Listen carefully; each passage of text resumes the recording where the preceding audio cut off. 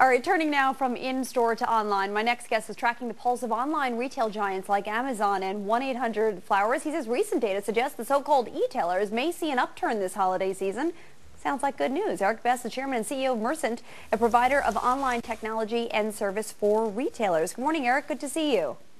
Hi, good morning, Alexis. So are the e-tailers winning the game here in this recession? They taking advantage of the consumer? Well, we're definitely seeing an increase in year-over-year sales in the third quarter, and that's good news. It's the first quarter in 5 quarters that retailers' year-over-year growth has increased. We saw 11% in Q3, up from 6% in the second quarter. But to put it in perspective, last year for these same merchants, earlier in the year in 2008, we were seeing 20, even 30% year-over-year growth. So it's a modest increase, but it's an early indicator for us that we're going to see some moderate improvement this holiday season over last year. You don't break out third-party sales, or I know some of the vendors that you work with, like Amazon, don't really break it down for the consumer, but I've seen some of the data that suggests that you're really seeing some action, particularly on sites like Amazon. Walk me through those third-party relationships and how that's proving profitable for some big e-tailers. Yeah, so maybe 6 years ago, 7 years ago, Amazon opened up their e-commerce storefront, of course, to third-party merchants. And that program, the third-party seller program on Amazon, now accounts for more than 30% of Amazon's total online transaction volume. So you have more than 10,000 third-party sellers that are selling on Amazon. What we're seeing from our data, we help merchants sell through that program and others like eBay and Microsoft's new Bing cashback program and Google.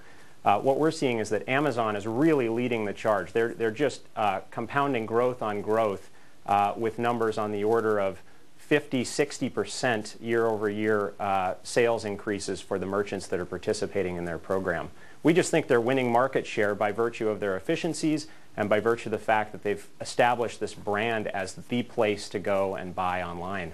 So, Eric, is this the sea change that we can expect even when this recession ends, that they're going to move toward an e-tail retailing environment as opposed to the bricks and mortar?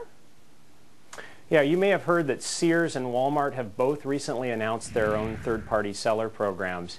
And we think this is a reaction to the success of Amazon's program. We've also seen eBay shift some of their focus toward the larger enterprise retail market. What's the same this year in terms of the e-commerce space is that consumers are still very value-driven. They're still looking for deals. What's different is that retailers are much more prepared. Inventories are down, price points are down. You have companies like Walmart announcing their 100 toys promotion, 100 toys for under $10.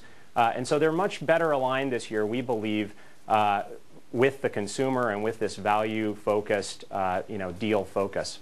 Eric, we got to wrap it up here just quickly. A target number for the retail holiday season here online. What do you expect? Well, Forrester is expecting 11% year-over-year, or I should say year-over-year growth this year.